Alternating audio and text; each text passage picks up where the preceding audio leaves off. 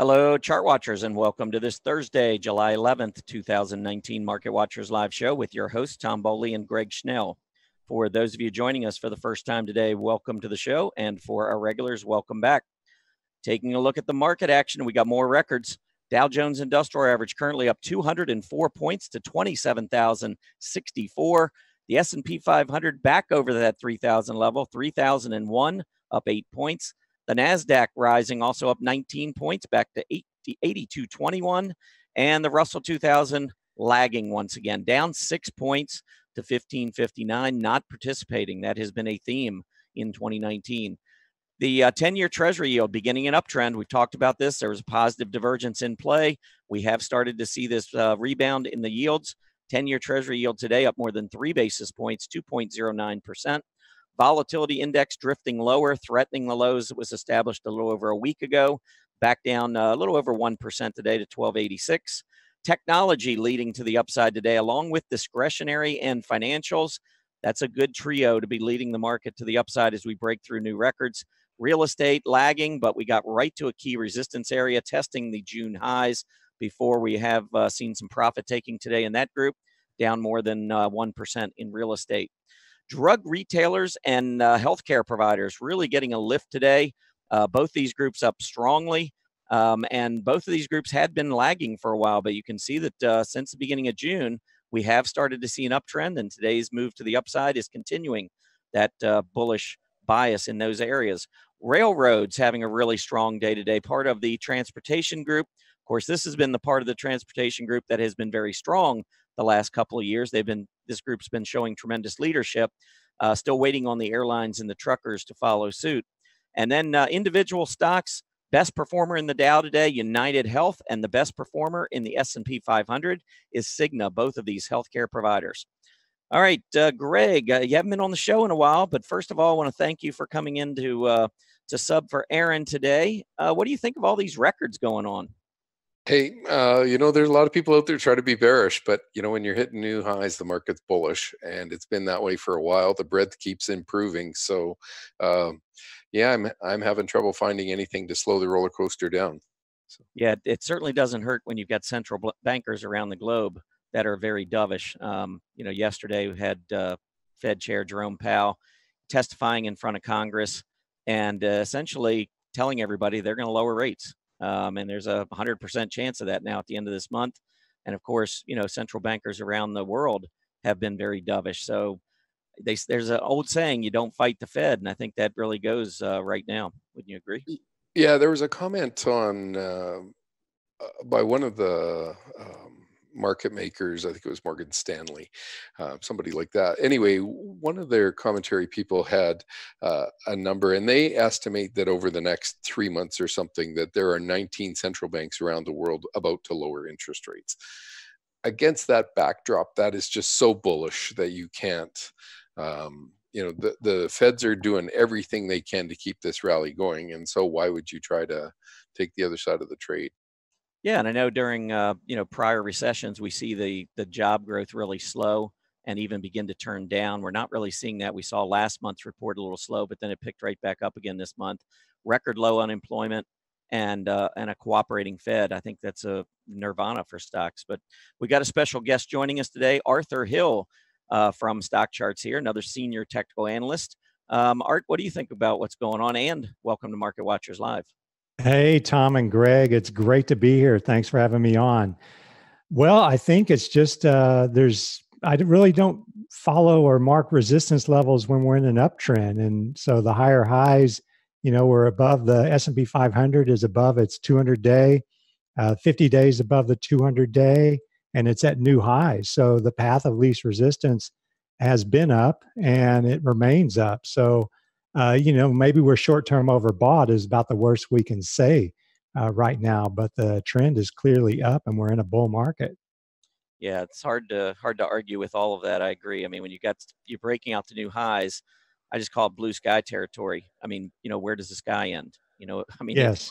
It's hard to pick a point. I mean, if you're looking to get out of the market or to trade and you're looking for targets, well, when you've got stocks and major indices moving to all-time highs, it's really difficult unless you've got a measurement on a pattern. It's difficult to find a spot where you'd be comfortable selling. All right. Well, Arthur has agreed to join us today because we are going to have a panel discussion in a bit. But before we get into that, I'm going to ask you to hang around there a little bit, Arthur, if you don't mind. We do have an upcoming schedule. You can see on your screen. We've got Martin Pring joining Market Watchers Live. That's going to be an exciting show. And of course, Julius DeKempenaar returning. July 22nd to July 26th, mark your calendars, Relative Strength Week. I think that this is a very, very important topic. I know Greg and Arthur would agree with me, and just about everyone we've had here on Market Watchers Live, anybody following technical analysis knows the importance of relative strength. And so we've dedicated a week to it. And check out those hosts and or co-hosts and guests that we're going to have on the show that week on those shows. I think it's going to be a really fantastic week. So make sure that you mark your calendar and you join us for that. As far as today, though, we've got a number of things going up.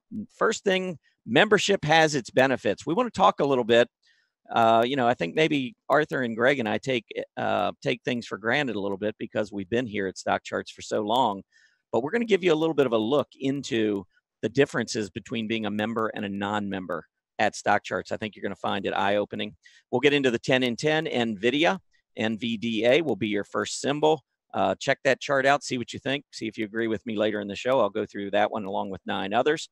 Then we'll have a Talking Technically segment. It's Thursday. We always do these Talking Technically segments. Today, you'll get a little piece of advice from Julius. So stick around for that. And then we're going to end the show with technical scans. So Greg and I will go over a couple of technical scans for you to consider.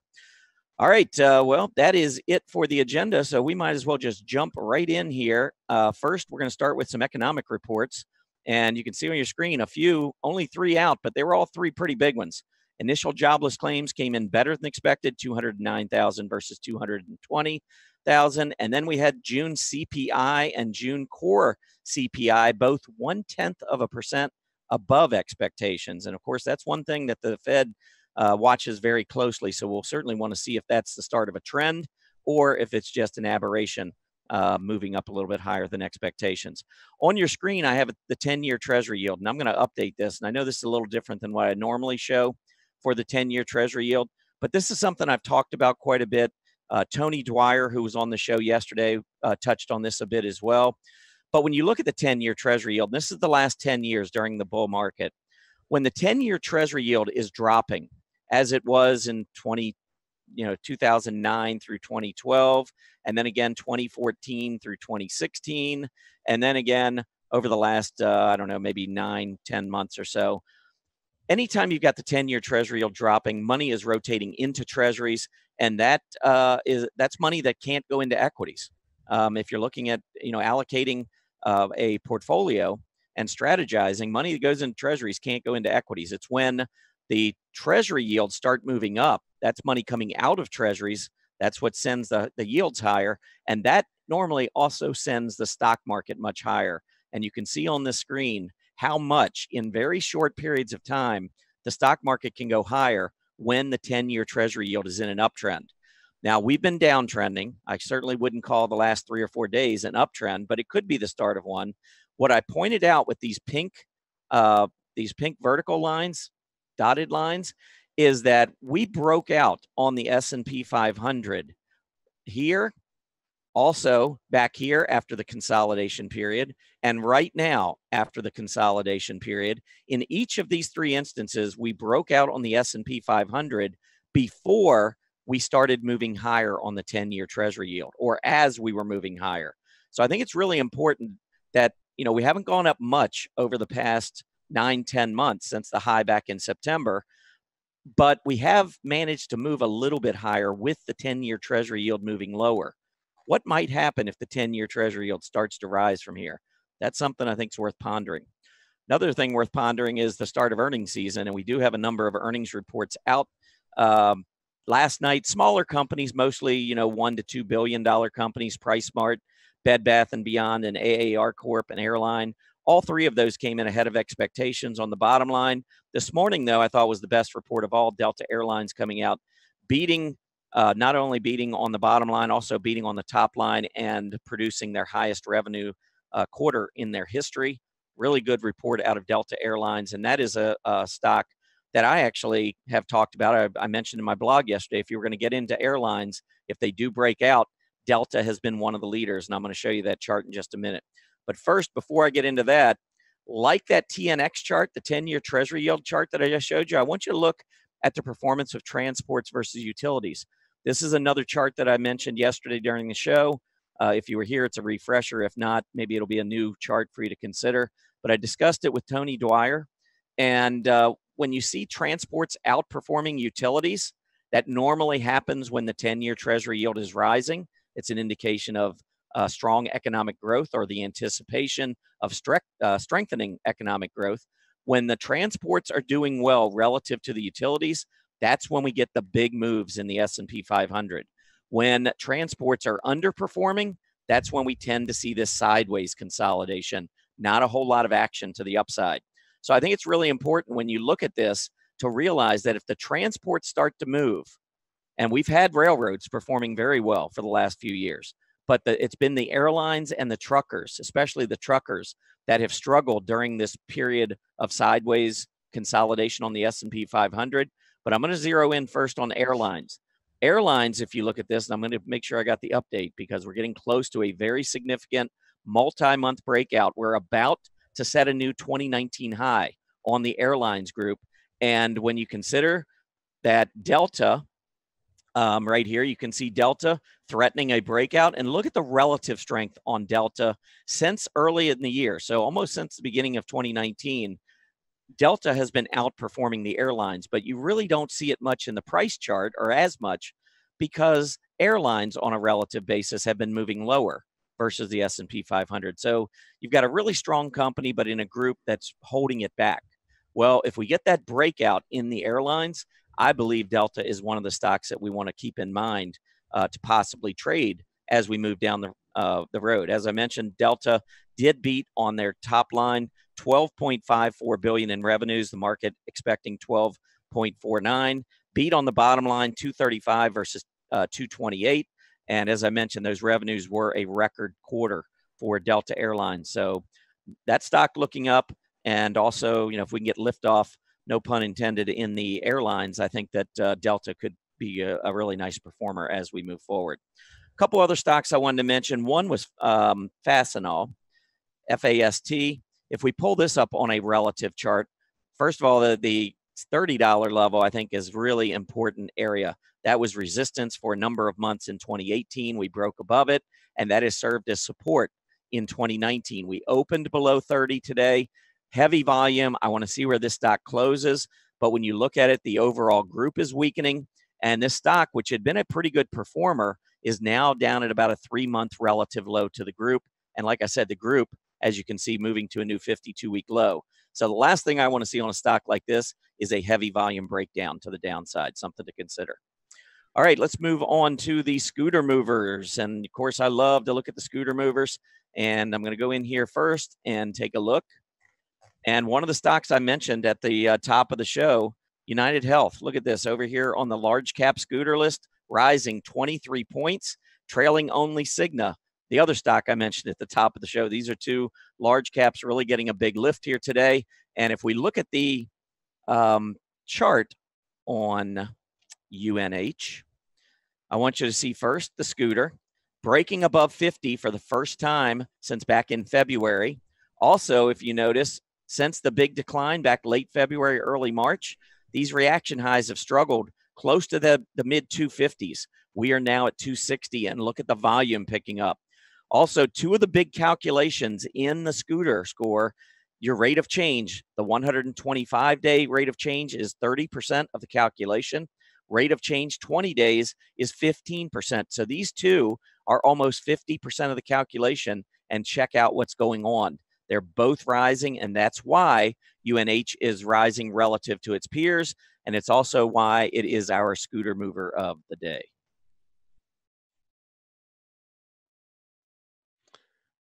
Okay, and I'm going to take over with a better screen than that, actually. It just pops up to that one. That is a stag party on a golf course, 20 Rocky Mountain Bighorn sheep.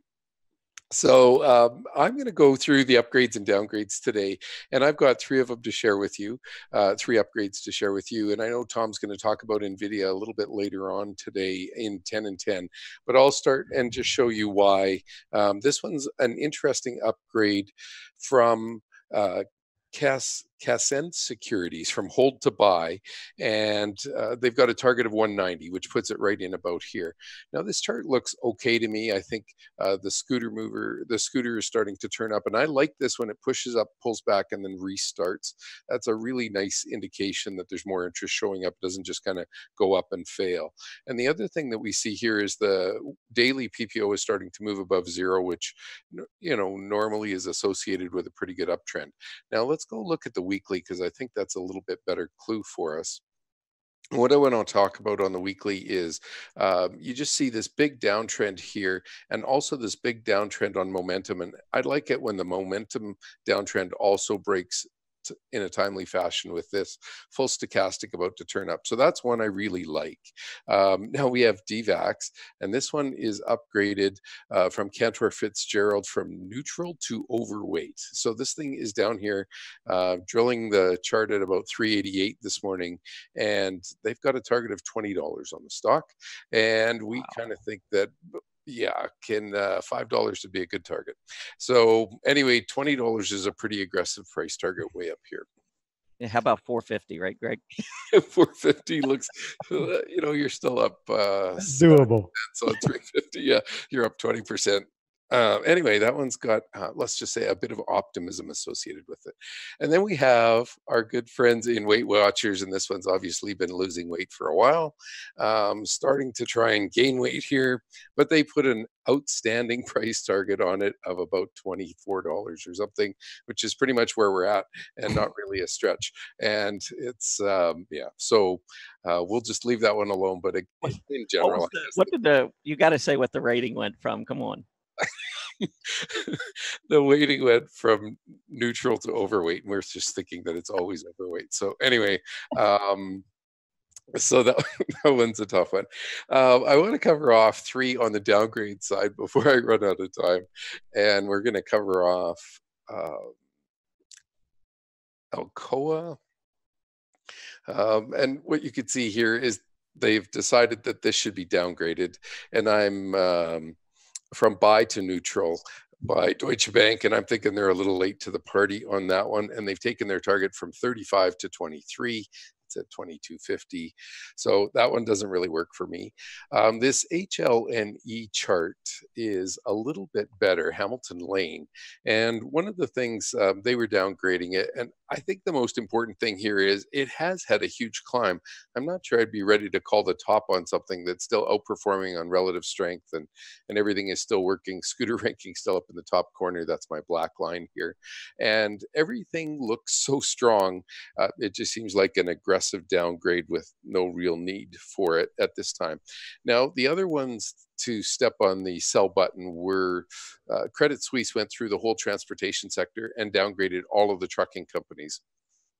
And so Werner is one of the ones they've downgraded. They also downgraded Schneider National and, I got Schneider Steel. My mistake. And what was the other one I had? Yeah, SNDR. I just want to quickly show these. So they're downgrading all of these. And just to say, I think it's a little bit late to the party on the downgrades. And then JB Hunt, which is obviously one of the biggest trucking firms in America. This seems late. And again, as Tom mentioned, if we're going to start to see any sort of change in the transportation and trucking starts to pick up here, this just seems a little bit late to the party. So with that, I'll flip it back. Yeah, there's the upgrades and downgrades for you. And we're going to be right back in just a minute with a really special panel. I'm glad Arthur's joining. You're going to want to stick around for this.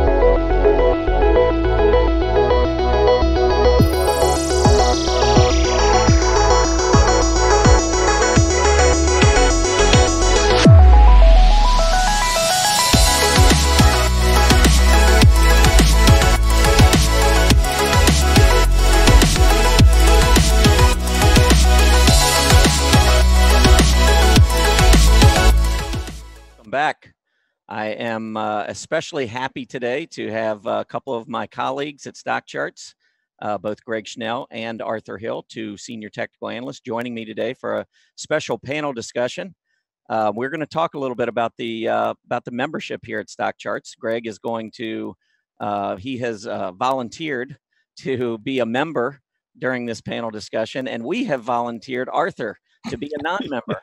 So this ought to be really interesting. We're going to go over some of the things that really sets membership apart here at StockCharts, and at the same time gives you a lot of the ways that we use StockCharts. So I think it'll be very educational. At the same time, for some of you maybe that are non-members, maybe give you some reasons to consider taking out a free trial and learning what Greg and Arthur and I did a long time ago, which is that I don't know about you two guys, but I couldn't imagine life right now without StockCharts, trying to do my trading and my investing. So I guess maybe first question is just, how would you go on without your StockCharts account? Well, it's interesting that you say you volunteered me for taking the other side of this trade, so to speak, because I am looking at the free side and I'm seeing all the stuff, that I don't have access to my chart list. I don't have access to my scans. There's still a lot of information. I'm not saying it's, there's nothing out there, but there's really, it's a level up. When you get a membership, it has some serious benefits. And when I'm starting off on the market, I'm looking at the market summary page, and this is all available. I'm taking the free side. All right. This is all available to anybody that comes to the StockCharts website. But this is a great way to just get an overview of what the market is doing, and you get data that's updated via BATS. So it is semi-real time, so to speak. But I can see how the major markets are doing. I can scroll down and see the major indexes, and I've got this set to ETFs. I can see the sectors at one glance. And what's really nifty is you can click on one of these names to see the chart over there on the left. So I really like that aspect of it. But I think Greg probably has a niftier way to look at things when he's logged in.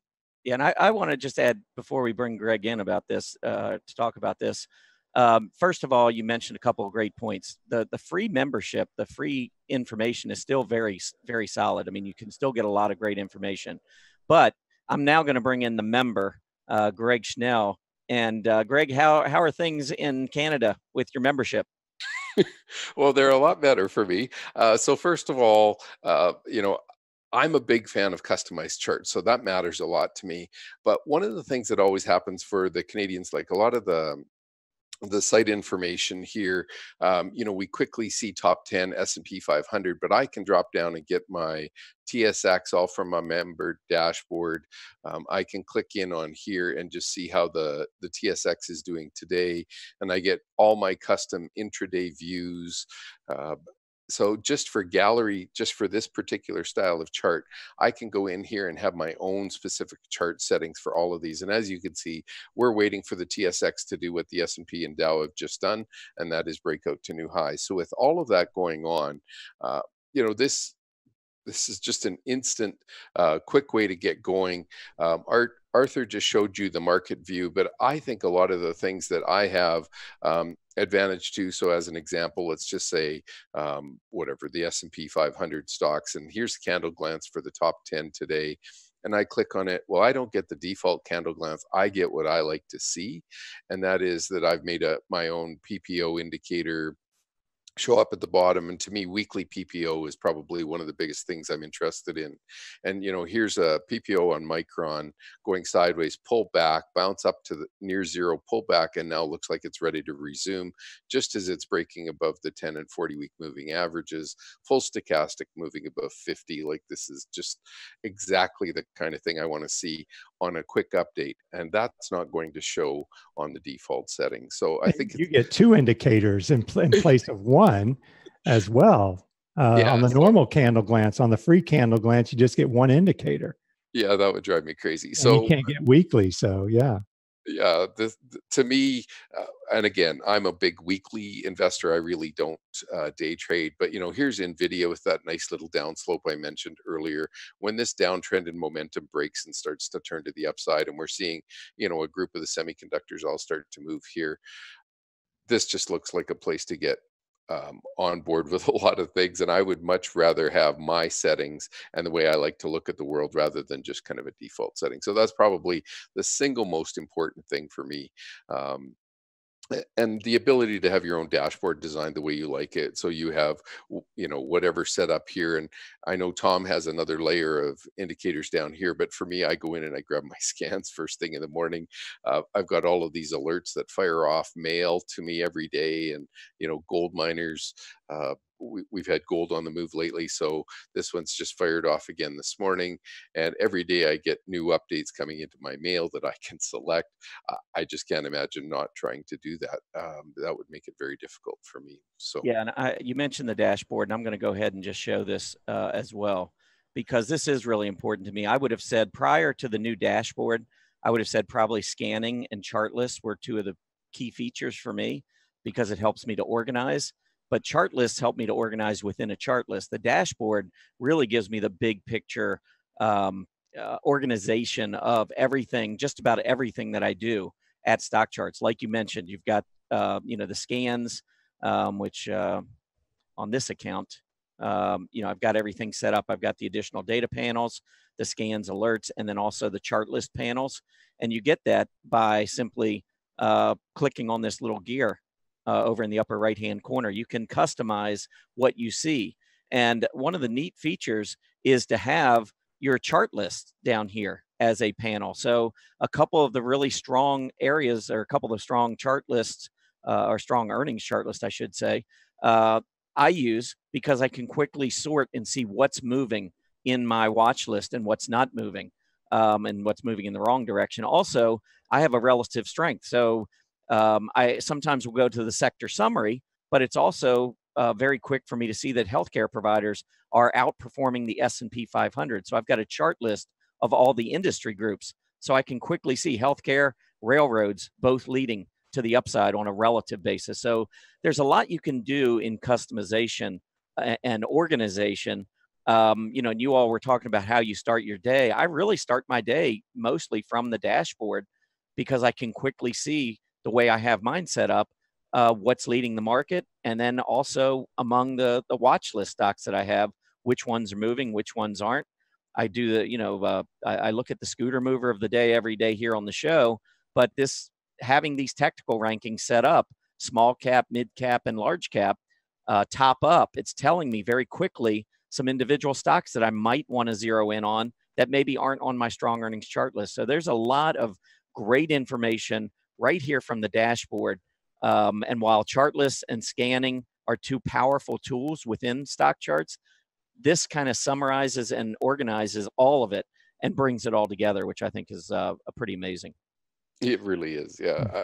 Just the ability, I can't imagine starting from a blank template every morning. I don't know how I would do it actually. So, well, one other thing that the three of us have in common at StockCharts, even including the non-member Arthur, is we do a lot of commentary. And so the differences in the commentary from a free subscription versus a paid subscription is pretty substantial. Now, I know, Arthur, you write a blog, you have your regular blog. Greg, you do the same. I do the same. We have our shows. Why don't the two of you, as members and non-members, discuss a little bit about what you see and what you don't see? Okay, well, let's take a look at that, because you can really tell right off the bat which articles are free and which are for paid subscribers. First of all, if you're a free member, you're going to get some pop-ups coming up. So you're going to have to wade through some ads. The articles with the white background there are open to everybody, but the ones with a green shading, like John Murphy, legendary technical analyst, those are behind the paywall, so you need to be a member to read John Murphy. You also need to be a member to read Martin Pring, and there's some guy named Arthur Hill as well. You need to be a member to read his articles and analysis. There's Martin Pring's Market Roundup, And he's talking about 3 sectors and 5 industry groups poised to move higher. And I'd sure like to know which ones these are, but I'm not a member, so I can't really look at those. One thing that you can do as a free user is you can always go to StockCharts TV, which I guess you'll know about because you're watching it right now. But there's a whole list of shows down there below that you can watch, as well as recordings. You look over here to the right, you can see the link for the recording. There's Greg's Market Buzz, and you can see Chartwise Women. That's our new show with Aaron and Mrs. McGonigal. And we also have, there you can see the Dwyer macro strategy. So a lot of good stuff on there for free users as well. But Greg, what does it look like behind the paywall? The one thing that I think is most important, like, a lot of people pay for content around the internet. And one of the things that shocks me the most is that the volume of content on StockCharts, like all of these different blogs are set up. And then if you're a member, you have the ability to get down into these 3 articles down here, and we'll just cover off Martin Pring's Market Roundup. So it just pops into his own channel. You can go down through here if you're an avid fan of Martin, and again, jumping in to look at these different things. Martin tries to summarize what he's talking about at the top, and then as he goes through, and I don't know why I didn't get my charts to load, probably just an issue on Canadian bandwidth. Could be Canadian bandwidth, yeah. Maybe there's a tariff on it or something. I don't know. So, but hey, Greg, he's just bitter because he's a non-member right now. Yeah, I am. So one of the things that when you're a StockCharts member and you're working through here, you get the ability to get chart packs and stuff from Arthur. It's this subscription stuff that you can set up that you sign into, and you can ask for. Obviously, I get Canadian real-time data, US real-time data. So if I'm going to be trading my account or using my account to make investments, it helps to have real-time data if you want that. But that's also an opportunity to go from 20-minute delayed data into data that is up to the minute. So there's just so many things. And like Arthur has gone through here and set up all of these chart packs. And if I go, I went and grabbed his chart packs. It's like, why would I go set up ETF chart lists and all that kind of stuff when Arthur has everything all built up? So there's so many different tools. And again, these are chart lists that I have, and I have reams of them. But here's Arthur Hill's ETF Master List 1 and 2, and there's a whole bunch of other Arthur Hill things in my Arthur Hill's Market in a Nutshell chart pack. So Arthur's gone through and created all of this work. You don't have to do anything. It's all just sitting here waiting for you to go pull down. So there's so many things that I think from a member perspective, and just pulling down, somebody like Arthur. How many years have you been on the website, Arthur? Many. I came, I think I was before Chip. You're the founder. Yeah. A lot of people don't really know this, but no, just kidding. I came after Chip and Kelly, and I was one of the first in the beginning. Yeah. So it's 25 years or 20 years, 20 plus, indeed. Yeah. And so all of these things are sitting here that a professional market technician has set up for you to just go pull down, and all of the chart settings are there, and then you can click on them and adjust them any way you like. So I can't imagine, being able to just borrow somebody's work for the price of a membership. That is rocket ship stuff. Yeah, and those are like templates that you can use and apply. You can put other symbols in there as well. Yeah, for sure. For instance, that's showing the S&P 1500 high-low percent. But you could just change out the symbol to get the S&P 500 or small cap high-low percent. Yeah. So if you change it to SML there, you would get small cap high-low percent. And then you could save that to your chart list, so you could track small cap breadth that way. And I also want to mention too, we haven't really talked about Chart School, but you did mention you kind of started back at the very beginning, Arthur, and you are primarily responsible for a lot of the work that was done in the Chart School. And I'm sure a lot of the members, both paid and free members, have used that Chart School to a large degree. So certainly thanks for all your contributions there, no doubt.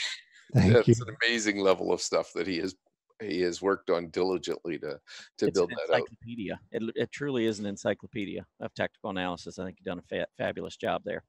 Yeah. And I would just maybe throw one more thing in there about the commentary, because I really, you know, I'm fairly self-taught. I'd like to think I am, but I did read John Murphy's books, and one of the things that's really cool as a member is being able to get constant updates from John Murphy. I mean, if anyone who's followed his work and the way he looks at the market and comparing different markets and asset classes and using those ratios and so forth, that's where I kind of, you know, got my start in that area, was following a lot of John Murphy's work. So we all went through technical analysis of the financial markets in the beginning, didn't we? Yep. Yeah. You know, and intermarket analysis as well, his classic book. Yep. And I still refer to them occasionally. They sit on my bookshelf. So, all right. Well, we are going to move on into technical indicators and customizing charts and some of the features there. I would turn it over to you, Arthur, but I don't think you can do anything. So, I'm going to try here. Take it away. So, yeah. So if you're just a non-member and you're coming to StockCharts, sure, you can pull up a chart of, say, QQQ, and you can put on a maximum of 3 overlays. So here I've got a moving average, 2 moving averages in volume by price, but that's the most I can put on. And I can put on 3 indicators as well. But that's about all I can do.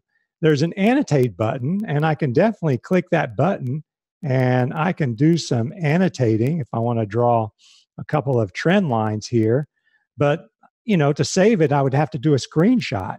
And what's really nice is after a while, you start building up a list of favorites and you put them in a chart list and you annotate them, and then you save your annotations. But I cannot save my annotations. And I work a lot with annotations because they tell me what I was seeing back in the past and how it worked out, because I don't change my annotations as I go forward. I leave them there because I know, so that kind of like is a track record of, you know, whether I was right or wrong back then. And it's a learning experience because it tells you where you were wrong when you can annotate and save it. And then another thing, you know, the size is fixed. You can't do a custom size here. So it is limited in what you can do here.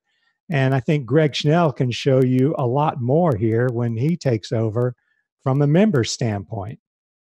Yeah, I mean, for the tool, it's just not fair. It's really so crazy. So one of the things about Candle Glance tools, you can customize them all, but down here in the bottom left is a chart styles button that members don't have access to, and you can have all of these different settings of charts. So here's an Alexander Elder daily chart, and well, I obviously named it that and didn't change it, but that's funny.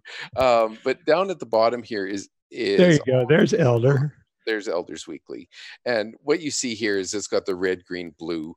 And I love that. I mean, if you have read his Trading for a Living book and understand what he's basically saying, the weekly has to line up with the daily, and just color coded so it all works.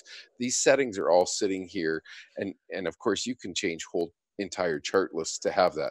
So on the side here, I have all of these little buttons, and this button here, this is my go-to chart for weekly. And if you've watched the Market Buzz or my weekend market reviews of Canada and US markets, you'll see, you know, this is my favorite setting. And I've got a scooter ranking up here. And what I like the scooter ranking for is it's more responsive to help me see when a stock is really starting to outperform an index. And, you know, the CVS Health, basically it went years without outperforming, briefly started to, and turned back right away. Well, now it's actually perking back up. And, you know, do you want to play in that space? That's a good question. But as Tom pointed out this morning, the healthcare is starting to break out. So maybe this is an area to start to lean into. But really quick, I have, you know, all of these different chart settings, and notice how they're full width. They're taken over the whole page. I can add the zoom panels over here on the right. I have a MACD of a 50, 109, which is, you know, normally it's 12, 26, and 9, but this is on a 60-minute chart. And then I have a really long-term MACD. And essentially what I want to know is the stock starting to build a long-term uptrend? And you'll start to see this go, I think if I go pick a Canadian stock like CNQ as an example. This stock was really underperforming for a long period. It basically started to outperform, pulled back a bit, and now it's starting to perform again. Can this start to work higher? Great question. We don't have the answer, but the whole idea that I have multiple different levels or multiple time frames of momentum I can check out. That's fabulous for me. And again, PPO and MACD. This is the histogram. I really like the line on the PPO. And again, on a weekly chart, a PPO is percentage price movement, MACD is price movement. And so a chart like Amazon will have an extreme MACD number compared to something like CNQ. And then the difference would be if I did it in percentage, both of them could get 10 or 15% on a weekly chart. So all of that is available. Now, again, I have a default setup for full width. I have a default setup for writing my articles because they have to be a narrower chart. So all of these are just one click and they're set up and ready to rock. Plus, Greg, you can go 5 years, longer than 5 years. I can only go 5 years, and I can't do monthlies. That would, yeah. And I do monthlies all the time. I think for most people reading my articles or watching my stuff. Yeah, you're doing some long charts. Yeah, in all of my chart lists. So, and these are all of my industry chart lists that I have set up. And whatever, Arthur wrote an article about marijuana stocks. Well, I have 90 marijuana stocks all listed together in here. And, if all of a sudden, whatever, healthcare starting to break out, so I've got Healthcare Canada, I don't have Healthcare US, I could just quickly go set one up. It wouldn't take very much. But I have all of these broken out any way I want to see them. And, I just can't put those on your members' dashboard. Yeah, and I just can't imagine if oil's starting to break out, and I don't know which oil stock to start going to, which ones are the high movers. I've got them all grouped together so I can quickly go rank them by either SCTR, the Scooter ranking, or rank them by dividend, rank them by full stochastic turning up, PPO turning up, anything I want. So just so much more flexibility. And again, down here, I have all 50 of my chart styles used. And when you go through all of these, like Pring's Nirvana Weekly, Martin loves this chart setup, and it really is helpful. So, I just changed from my work to Martin's work that quick. That's just awesome. Two questions. One question for you, Greg. Number one, what would happen if you had to go back to using just 3 overlays and 3 indicators? Well, I'd be naked. I just couldn't trade. Like, I literally don't think about the market. To me, a lot of it is the industry movement. So I really need to have all my chart lists set up so I can see movement in the industry. Then I want to go find the strongest stock in the sector. I want to find the sectors that are the strongest. Obviously, it's been technology for 10 years. But, if you're a commodity trader, the gold trade here just a month ago, I was able to jump in very quickly on the first morning, and I think that trade I pulled 40% out of in 3 or 4 weeks. If I didn't have everything all set, I'd be fumbling around trying to find the trade I want. By the time I get in, I've missed the move. And so if you're a commodity trader, you're going to be in and out of these things. Those are not long-term holds. You have to decide how you're going to trade something. But for me, the biggest issue is making sure that I can, if all of a sudden the financials are starting to break out, I just go to my financials chart and I pull them all up and I pick what I want. If I see rare earth metals are starting to break out, I go grab that chart list. If I see it's gold, if I see it's whatever software, I just jump into those spaces and start to see the charts. Now, the one thing that we do with the Scooter ranking is we only give you the top 10 as a free component. As a member, you get to see them all. And I find 2 of the most important areas for me, typically, and I did this on my Market Buzz yesterday, went through Scooter rankings and, a simple scan for scooters between 60 and 80 that are starting to turn up. 2 different ways to look at that. I just can't imagine not being able to go in and grab that sort of information at the click of a button. That is just so helpful for me to find the moves I want. All right. Well, Arthur, we're going to talk about scooters here in just a minute. But first, you know, we were talking about the time frames and the limitations that you have as a free member, not being able to use the long-term charts, the monthly and so forth. Are there any restrictions as far as the short term, like minute, hourly? I mean, can you use all those charts? No, I cannot use minute or hourly charts. So I would be handicapped in that regard. Personally, I don't use intraday charts anymore, but guys, I couldn't take it anymore. I had to log into my account and show you what I have to see. It just wasn't working. And what I like to do is I like to plot these special breadth indicators that we have. And, you know, I've got the big 6 sectors and I've got the high-low percent indicators. So I can see which sectors are creating the most highs. And you can see it's XLK, technology. Healthcare is not doing so great. Finance is perking up. Consumer services communication services is perking up. So it looks like technology, healthcare, finance, and communication services are starting to perk up.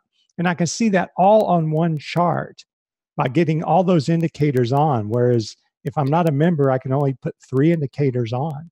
So sorry for that lapse there, but I just couldn't handle it. I thought you could make it 30 minutes. Come on, Arthur. Yeah, I couldn't make it 30 minutes. But, you know, here I am on the free one again, and there's the period setting. You get daily and weekly.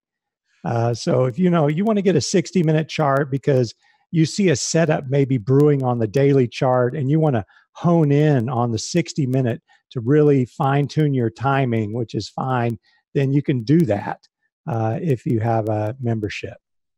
Well, and the other thing I like, I use a different background for each thing. So I have a daily background, a weekly background, a 60-minute background, monthlies. So whenever I'm moving through my charts, they always show differently for each background. So I don't accidentally mistake when I'm looking at weeklies or dailies or whatever. It's a very quick thing to have different color backgrounds and stuff, all preset. All right. We're going to move on to our final area of this discussion. And of course, StockCharts, one of the exclusive features and tools here at StockCharts is the StockCharts technical rank, the scooters, SCTRS, the scooters. We talk about it a lot here on MarketWatchers Live. And another area is the RRG charts. Of course, we have Julius de Kempenaar, who is the founder of the RRG charts, and he comes on the show quite a bit. We refer to the RRG quite a bit. These are 2 exclusive features here at StockCharts. How is that impacted as far as being a member versus a non-member? As a non-member, what can you see or what can you use, Arthur? Well, I love to see rankings. I like to see stocks ranked by a particular indicator, and 2 of them that do the relative strength would be our scooters and the RRG charts. So here I am on our scooters page, and you can still access this page. There's the charts and tools page. And if you go over to the right, then you will see ads, of course. They're the member tools, but there's some reports. And I can, pardon? Up a little bit farther is the scooter report. Yeah. Oh, thank you very much. There's the scooter report. And so I get 10. So I can't see where the other ones are. I can do a sort, but I'm only sorting the top 10. So that really doesn't help me as far as, finding stocks that are maybe crossing that 70 level to move into the top third of the scooter range and showing, probably a renewed or moving into the leadership group. With the RRG here, what I can't see is, I've got to move this. There we go. This is the basic RRG. And RRG was made for rotation, especially sector rotation. And when Greg takes the screen, he's going to show you an RRG doing the sector rotation. This is just a basic RRG chart. And I can do a little movement, but you can see I'm limited in the symbols that are put on. And if I want to put in my own symbols, I can't do it. And if I did, then I could see which ones are rotating, improving, leading, weakening, and lagging, and I can easily isolate the leading and lagging sectors and stocks. So Greg, I'll turn it over to you to show it how to do it. Okay, so one of the things that happens on the, let me just go quickly here, on the dashboard, as an example, you've got everything all set up, and with the dashboard, one of the options down here is the RRG. So you just go grab it. It shows you the top 10 stocks and which ones, what's starting to move up. So here we see Pfizer, Bristol Myers, and CVS. What do they have in common? Well, they're all in healthcare, but they're all just coming out of the improving and heading into the leading. Now, that's very nice. I could also check on those on a weekly chart, on a daily basis, and I can just hit update. So I can see them in the time frames I want to see them. Here's Microsoft and Nvidia, or sorry, Micron and Nvidia way over here already. And what could happen with Nvidia is it can literally circle on the right-hand side of this chart, basically saying that it's the relative strength continues to outperform the center of the grid. And in this case, it's the benchmark, which is S&P. But I can change that to be NASDAQ as an example. I could change it to be CompQ, whatever I want. I can set up any benchmark I want. I can use cash. I can use the treasury, anything in there. And then from that, there's also groups that you can check on, and you can go see different members of all of these. I mean, this, Julius has built out this list. He's made our life so easy. You just go in and grab the US industries, and it's going to help show you, and you can toggle on and off ones that you don't want to know. So you could just toggle off anything in the red here and just focus on the green. And the table ranking at the bottom is really good too.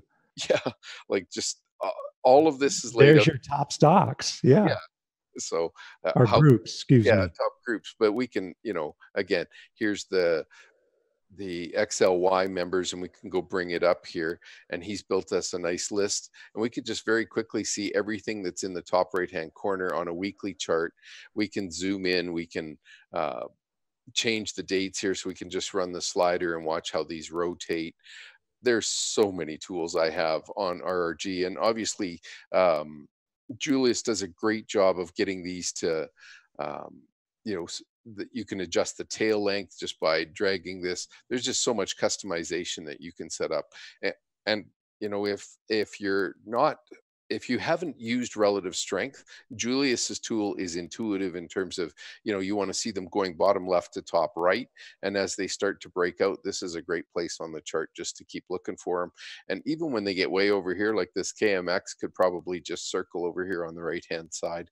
So it doesn't mean when they go into weakening, you don't keep watching them. It might mean that they get down here and you add to them. So it can actually help you just find stocks that are really strong on a pullback. So it's just so many tools in that one. Yeah, well, I think we've gone over a lot of the differences between the two. And I do want to say, Arthur, thanks for kind of playing along and being our little non-member guinea pig here on the show, because I know it is a little frustrating after you're used to seeing all the things and all the tools that you're able to use at StockCharts to have to go back and to try to find out all the things that you can't access any longer. But very, very good job, Arthur. Appreciate it. I'm sending Chip another check tonight. And Greg, well done as the member. You did a great job illustrating a lot of the cool features. Okay, great. All right, so that is the end of this panel discussion. I do want to thank Arthur for joining us today. Great job, and I will definitely be checking out your blogs. Everyone should be checking out your blog, Arthur, and making sure that they follow along with a lot of the things that you look at when you analyze the market. Appreciate you both for joining us during the panel discussion. Thanks. Take care. Thanks, Arthur. Okay, we are going to move on now to the 10 in 10. So let's, I know the first symbol was NVIDIA. And we did talk about this a little bit, got an upgrade earlier, as if you were with us earlier, you know that Greg talked about. But let me show you on the chart what it is looking at or looking like currently. Here you can see NVIDIA making a big move up. It's been, nice uptrend. If I was looking only at the price chart, I'd say, hey, things are really starting to perk up here. I might be interested in buying it. I think I'd wait a little bit. And the reason I do like the volume coming in, I like the fact that the 20 has crossed back over the 50. So we're getting that golden cross. There are definitely positives here. What I'm most concerned about with NVIDIA is that it's kind of following the overall group. It's just that the semis are coming up, and that's why NVIDIA is coming up. We're not seeing a lot of relative strength. When we talk about some of the semis that have shown a lot of relative strength, we talk about IPHI. We can talk about AMD.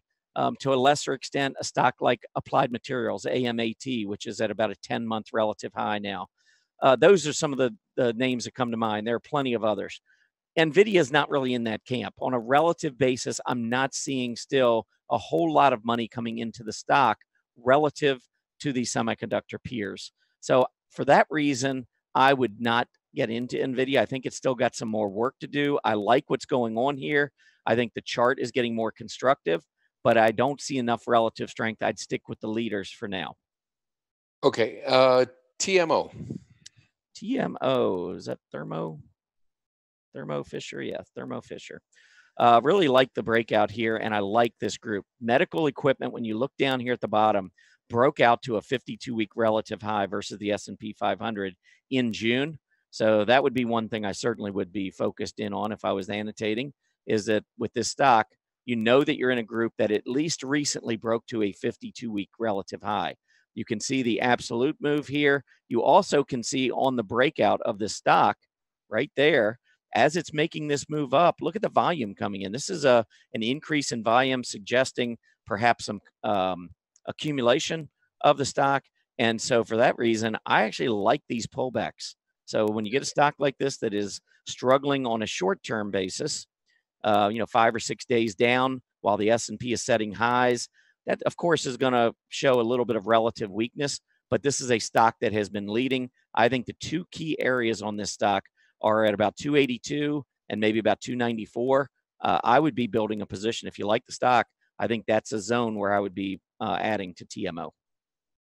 Yeah, I have to agree with you. I like that one on a pullback for sure. CDNA. It's not a ticker for Canada. Yeah. I thought maybe you were throwing it in there on me.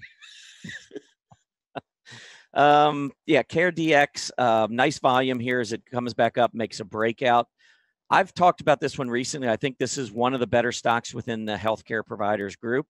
The relative strength has been there. The problem with the stock struggling to make a breakout and stick is that the money in the group overall has not been very strong, but that seems to be changing today. We're actually moving to about a 3-month relative high on healthcare providers with the bounce that we're seeing today. And I think that bodes very well for a stock like this that's leading that group. So we did open up higher today with a new absolute breakout. But I think on any pullback now to that rising 20-day moving average, I would be a buyer. I think the group's starting to gain some steam, some relative steam, and this has been one of the best stocks. So I'm a fan. CDNA looks good to me. There's a small little company called Boeing that somebody would like to check out today. Yeah, Boeing, I've not been as big a fan. Let's see if anything's changed. I know that the 360 level is pretty big, and we are right up against that now, trading at 358 and change. And the reason I say 360, it's just been a pivot area where we've either been able to get through or we have reversed. And so when you look at this chart, you can see starting in December, a top, multiple tops in January before we broke out. And when we come down, look at where we hold as support. Then we finally break down on increasing volume, and then we struggle to get through. Finally, we get back through on big volume, and then right back down. We didn't hold it, and now we're coming back up and testing from underneath. So 360 has kind of been one of those centers of the universe, of the Boeing universe. So that's something I would pay particular attention to. You can also see the moving averages are right here near the 360 level. But probably the thing that bothers me being the most about Boeing is not so much the absolute chart, but it's the relative underperformance versus the aerospace group. Just a week or so ago, we were near a 52-week relative low versus aerospace, and aerospace has been one of the weakest areas since March in the S&P 500. So you got a weak stock in a weak area. If we get through 360, we saw that once, it didn't last. I just think that we need to see some relative strength here before I'd be convinced to jump back in. Boeing's a great company. I'm not trying to say it's not a great company, and it will probably do fine down the road. But as a short to intermediate term momentum trader, this one is not going to be one of my favorites at the present. So I would avoid it. Okay, Mr. Bowley, you and I both bought houses in the last year, and we used a company called DocuSign, I'm guessing, because I know I did. I sure did. Yep. Yeah, apparently not enough people are using it yet with this movement to the side here and slightly lower. But The this, relative, yeah, check out also the weekly on this because it IPO'd just about a year ago. okay, I'll pull that up in a second. Yeah, one of the problems I have, number one, it's in the software space. And when you look at the software space, it has been on fire. Software has been one of the best areas of the market in 2019. I might argue that it's been the best, not just one of the best, but renewable energy might be one that might top it. But the problem with the stock is that it's not one of the best stocks within the group. And so DocuSign on a relative basis is down near a 52-week low relative to its peers. So you can see the huge gap down here on heavy volume. We went back, filled that gap, haven't rolled over and gone to new lows yet, but in an area that has been so strong, I am not going to be a fan if it's not one of the leaders. I really have a thing for the relative strength and the best stocks within certain groups. So for that reason, I would pass on it. But let's pull up this weekly chart. Take a look and see. Yeah, I mean, we had the big move up, pulled back. We showed some strength. Maybe this trend line, it just needs to break. It seems like we're just consolidating after a big move up from December through March. But I'd have to see that trend line break. Maybe a move through 55, 56 would do it. But that's how I would view it. Do you see something different, Greg? No, I really like it. I think the biggest thing for me is the PPO on the weekly looks like it's just going to bounce off zero. That's an absolutely wonderful place to look for an entry. I like the fact that you can draw a trend line off the August high going down right down this across the current peaks, and all of a sudden, if you get a breakout in that, I think it's off to the upside. And again, it was a new IPO stock, so it broke out, pulled back, it's consolidated ownership. I think it's probably ready for its next leg higher. Whether or not it can outperform the top 10 in software is a good question, but I like these when they get set up and just start to turn up, especially right near the zero level. Yeah, I definitely would agree with you that I think that anytime that my PPO is near the center line and it's been an uptrending stock, I make the assumption that it's going to continue until it proves me wrong. Yeah. So I kind of agree with you on that. I'd like to see that relative strength start to build. And let me see, money beginning to rotate, because a lot of these Wall Street firms go out, they talk to these companies. And so they have an idea before you and I do, and they start getting positioned and we start seeing that relative strength. So for me, it's a little early, but I agree that based on that weekly PPO, it's certainly a candidate that I would keep an eye on. Yeah, and we're going to go look at another company. They do delivery a little bit different, UPS. Yeah, UPS clearly been under a lot of pressure. Relative to its peers, it's been doing well, but look what its peers have been doing. The overall group has just been awful. So UPS is just part of a bad group. It's not actually been that bad on its own. Here's that relative weakness in the overall group. And for me, I think that probably would keep me out of the stock for now. We're going to have some overhead resistance if we can get back up to that 108, 109 area. So I would just go ahead and hold off, I think, for now until we start to see more relative strength. Well, and I think if the transports turn up, that could help as well. So we'll keep watch. Okay, got to pick it up a little bit. So let's go to Domo. DOMO. All right, another software. This one's starting to strengthen a little bit on a relative basis, but again, remains in this downtrend. So because of that, I would probably avoid. I think the first thing I'd need to see is you can see that gap up and failure and multiple failures now over the last month or so, 50-day coming down. Let's get a close over 32.50 and then reevaluate. Cool. TWST. All right, TWST.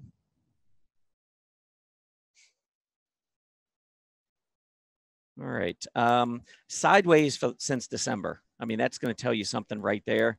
The good news is that it's outperforming its biotech peers. The bad news is the biotech's just not been good relative to the S&P, and you can see continuing to weaken, which is really odd. Historically, July is a great month for biotechs, but I don't use that as my primary indicator for trying to get in or out of a group.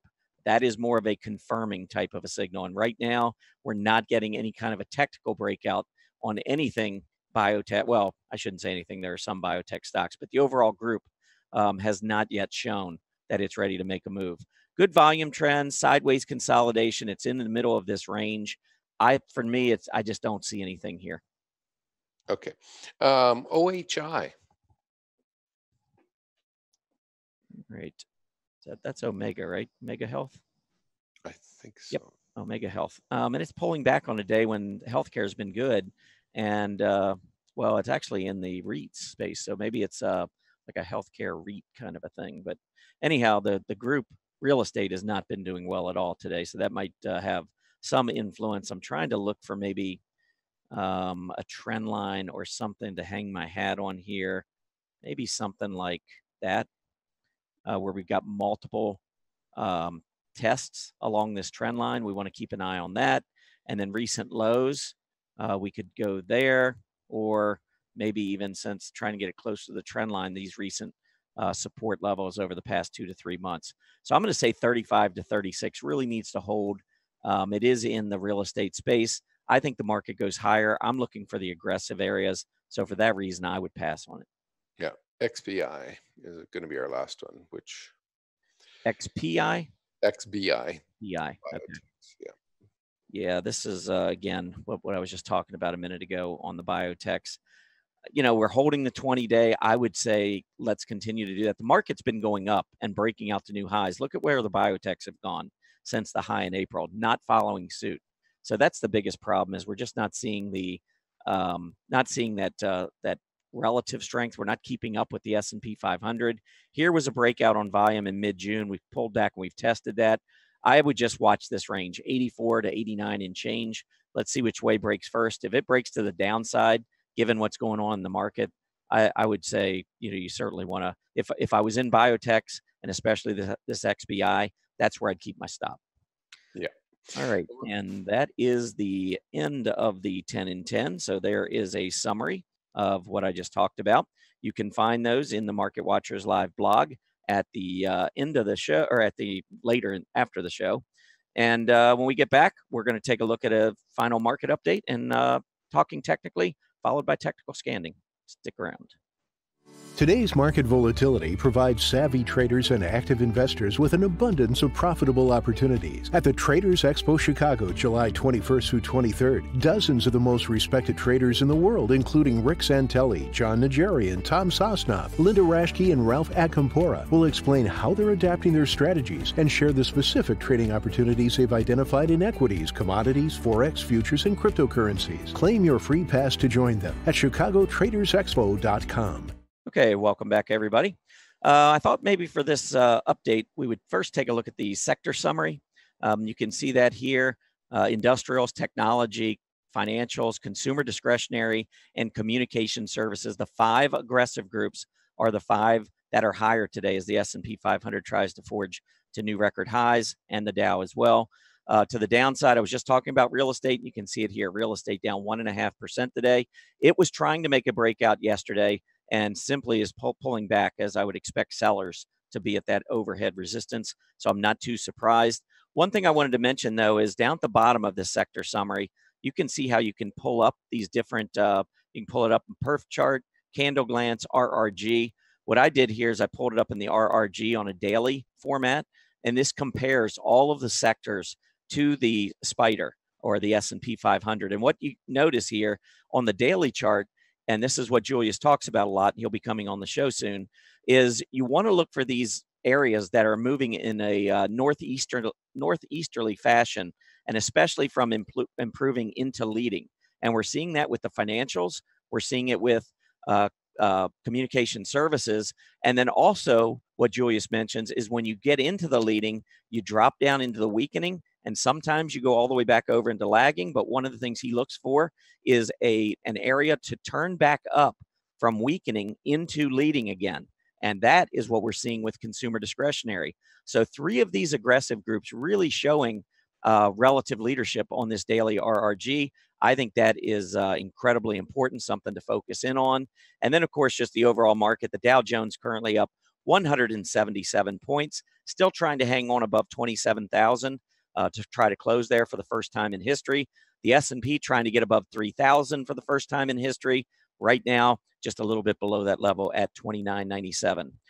Okay, we're going to be back in here just in a minute or so. We first want to take a look at talking technically. I mentioned Julius de Kempenaar and RRGs. Check this out.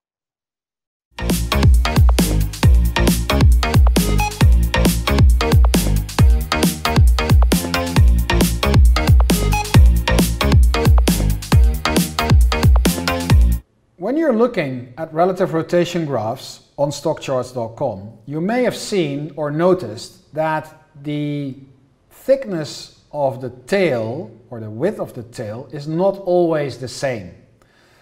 There is an additional indicator to be found there. The further away a security is from the benchmark, the thicker its tail. Closer to the benchmark, thinner tail. The reason for that is that the securities that are far away from the benchmark offer better opportunities to generate alpha. There is a bigger outperformance or underperformance to be gained from the stuff that's far away from the benchmark. Now, if we look at the RRG on the screen here, it shows you the S&P sectors with the S&P 500 as the benchmark. And let's look at XLE, which is very far away from the benchmark, and it has a thick tail inside the improving quadrant. If you look at XLRE, for example, or XLE, which are much closer to the benchmark, they have much thinner tails. Now, what I want to show you is how the width or the thickness of that tail can change over time. I'm going to select XLE, which is in the top right corner here at the moment, and scroll it through history and monitor the thickness of that tail through time. The closer it comes to the benchmark, the thinner the tail gets. And then when it moves away again, the tail gets thicker again. So the thickness of the tail helps you to identify opportunities for out or underperformance. The thicker the tail, the better the odds for outperformance or underperformance as it's moving far away from the benchmark.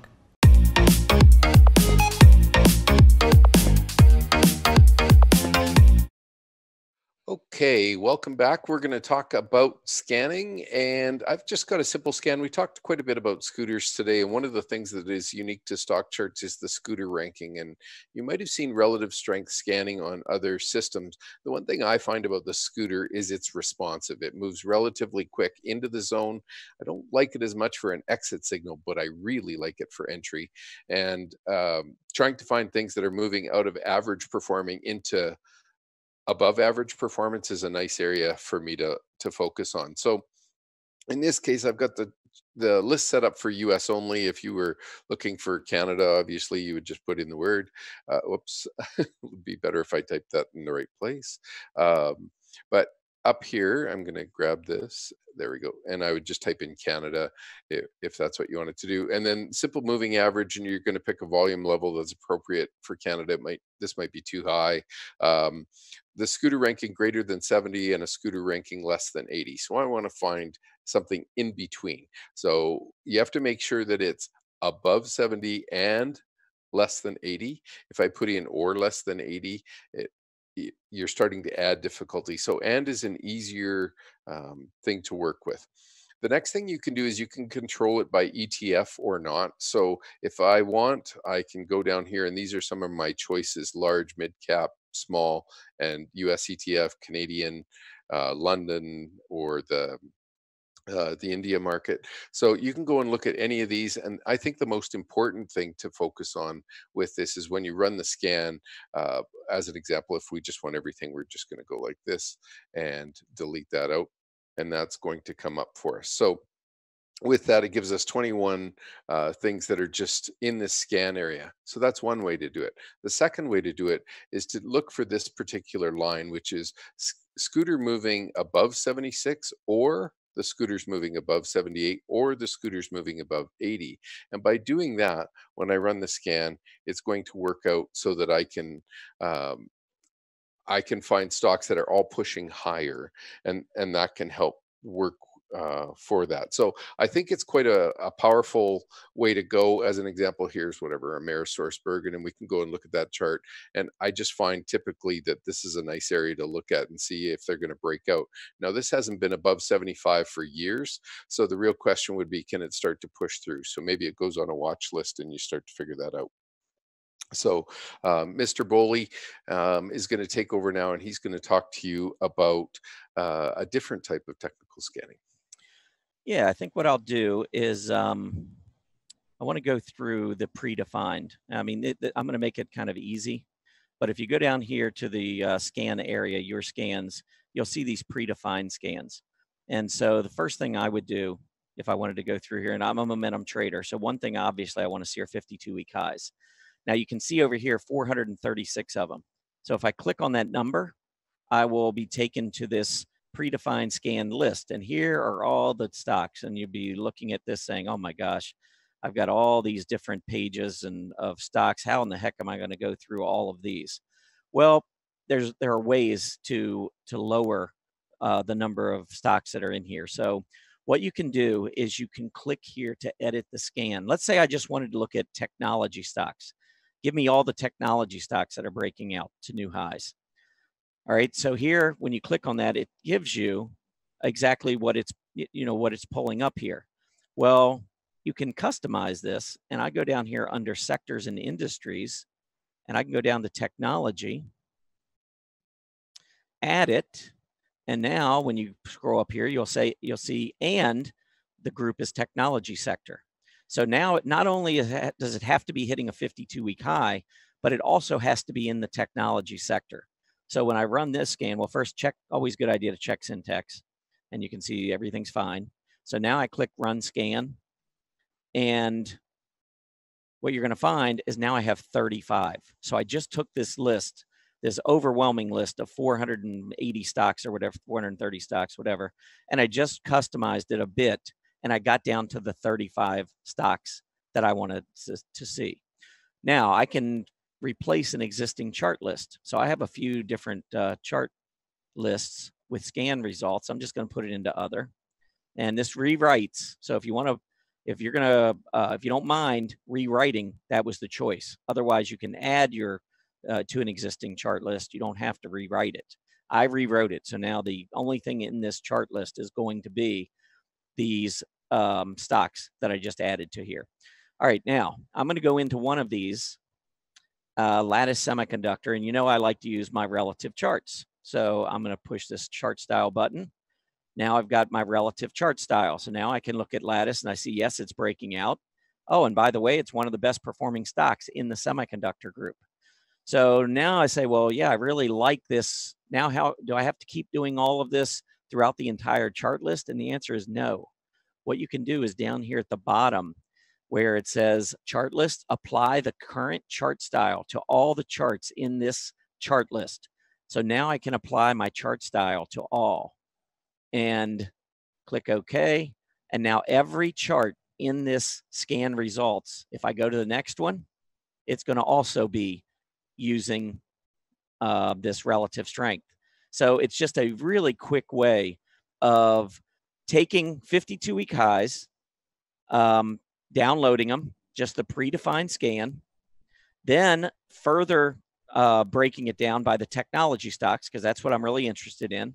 You heard Arthur talking earlier about the fact that technology and some other areas leading the market, doing really well. I've mentioned during the last market update that technology, one of the areas leading the market. So if you're a momentum trader, this is one way to bring out all of these technology stocks.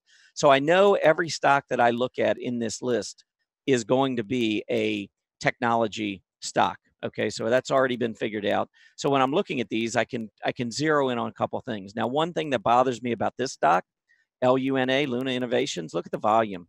Many days it's very light. Today it's got 199,000, but that's a heavy volume day. I wouldn't trade it just because I don't like the light volume. So this is one that if you're looking at a view all, 10 per page, one thing you can do is go down here. Well, I'd have to go find Luna, which, let's see, it might be on page 2. As I'm going through and looking for Luna, there it is. I don't like it. See this little trash can? Boom, it's gone. I don't have it on my list anymore. I mentioned semiconductors and the leaders. One of them I mentioned was IPHI. Look at this stock. Look what it's doing now on this breakout. If you ran this thing 2 days ago and you saw this breakout on heavy volume, we talked about it here on the show. You also would have pulled up and looked and seen that IPHI is one of the best performing semiconductor stocks. You catch it on this breakout, and look what you've got. Stock's up another 8% the last 2 days. So again, as a momentum trader, I'm just showing you how quickly you can go from 52-week highs and zero in on the areas of the market that you want. And then by using this relative strength chart style, I can then further go through the list and see what it is that I really like and don't like about these different charts. So let's just randomly go to the last page here, and we'll go through a few of these. First one is Viavi Solutions. Stock's breaking out, looks good, relative strength. Hasn't quite gotten a breakout versus the telecom group, but we are strengthening. So I like that. Volume is fine.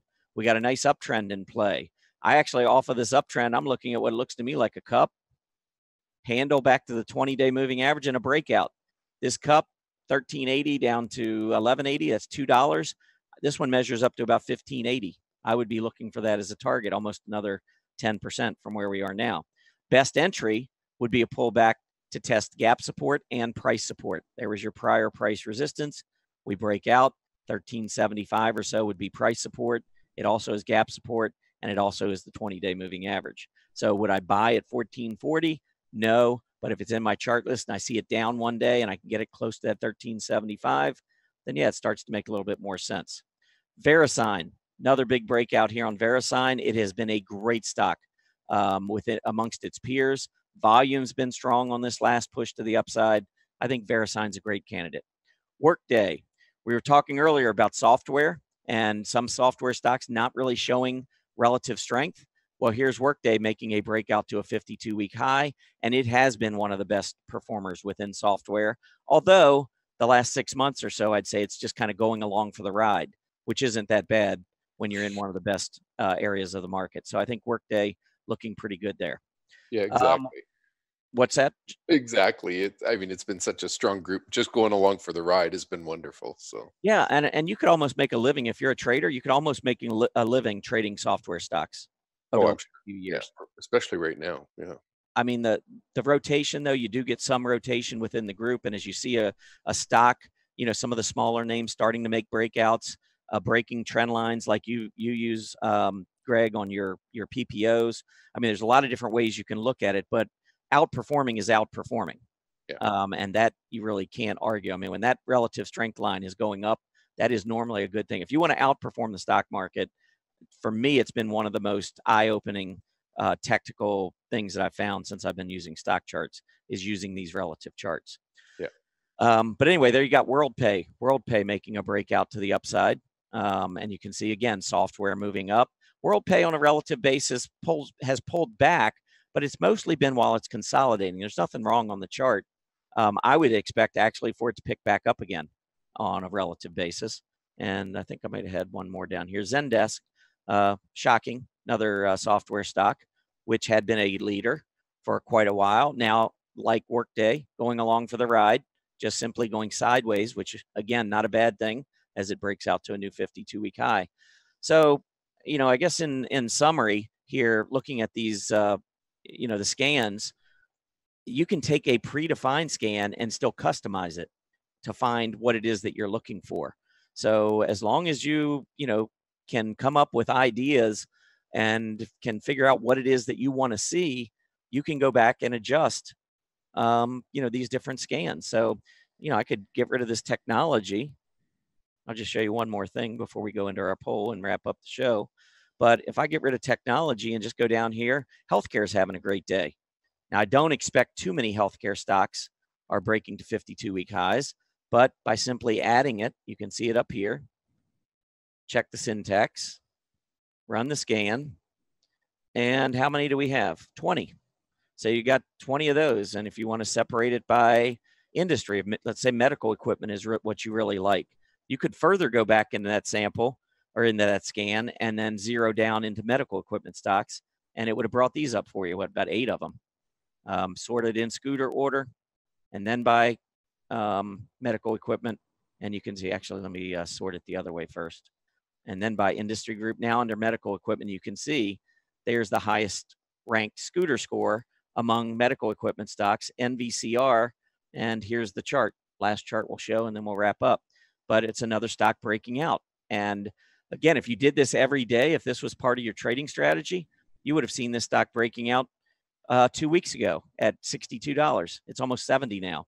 So another 10% plus to the upside since it made its breakout. So anyway, just giving you some ideas. I think Greg shared some great ones there with you as well on how we can use the scan engine here at StockCharts to quickly, incredibly quickly, zero in on some trading opportunities. It's a pretty impressive feature. All right, Greg, well, we got a couple minutes. I think maybe we'll go into that poll, which talks about, you know, the Dow hitting 27,000, the S&P hitting 3,000. Does the market have the power to move higher here from here? How would you answer the question? You know what? One of the things I use the scan engine for is just to go and find out how many PPOs are in an uptrend, how many are above zero. I mean, it's like 130 or above zero out of the industry groups. It's just crazy. So they're rising, they're above zero. You know, normally for the market to fall precipitously, you kind of need a whole bunch of sectors to stop performing, and then you need them all to kind of be rolling over. You know, we've got a few things like commodities struggling, but we don't have any real sign of breadth weakness. It's so vast, and the scan engine points me to that every week. I mean, I just can't imagine that this is you know, that we don't go higher from here. So. Yeah, you don't see a top here. Yeah, I agree with you. I would have absolutely answered this question. Yes, anybody who read my ChartWatchers article last week, I mean, it may sound outrageous, the S&P 500 to 4,000 within 2 years, but the charts I showed earlier and that I've been showing on MarketWatchers Live, yes, we've had a good run, but we've had a good run without money rotating from treasuries. We've had a good run without transports supporting this move to the upside, with a Fed continuing, well, actually moving back to becoming more dovish again, which aligns with the central bankers around the globe. Everyone is printing money. There's no inflation at this point to be worried about. Obviously, the Fed will keep a close eye on that. And so, you know, moderate growth in a very low interest rate environment is, I think it's nirvana for the market. I don't know. I mean, I'm not asking you to predict 4,000 on the S&P 500, Greg, but where do you think we could go? I mean, do you have any targets? You know, I don't have any targets, but I will say that it's common to get 25% moves, and then the market kind of needs to check itself. So it wouldn't surprise me that we get some sort of a breakout. Let's whatever, just pick 3250 or something like that, and then we kind of pause or need whatever, a 5 or a 10% pullback, something like that. But right now, the breadth is fine. We don't have any real reasons to pull back. I will say that the market's hitting new highs, even though we haven't solved China, India, Japan, or Europe's trading agreements. So, you know, we've got a lot of opportunity for upside still from here. Yeah, I would 100% agree with you. I think we've got possibility of pullbacks along the way, like you mentioned, but I see the market going higher. We do have the summer doldrums to worry about as well a little bit, but we'll take it one day at a time here. I do want to thank all of you for being with us today. Special shout out to Arthur Hill and to Greg for joining me today on the panel. Please remember to complete the survey as you exit. As a quick reminder, MarketWatchers Live airs 5 days a week, Mondays through Fridays from noon to 1:30 p.m. Eastern Standard Time. Have a great Thursday afternoon, everybody. See you tomorrow. Happy trading.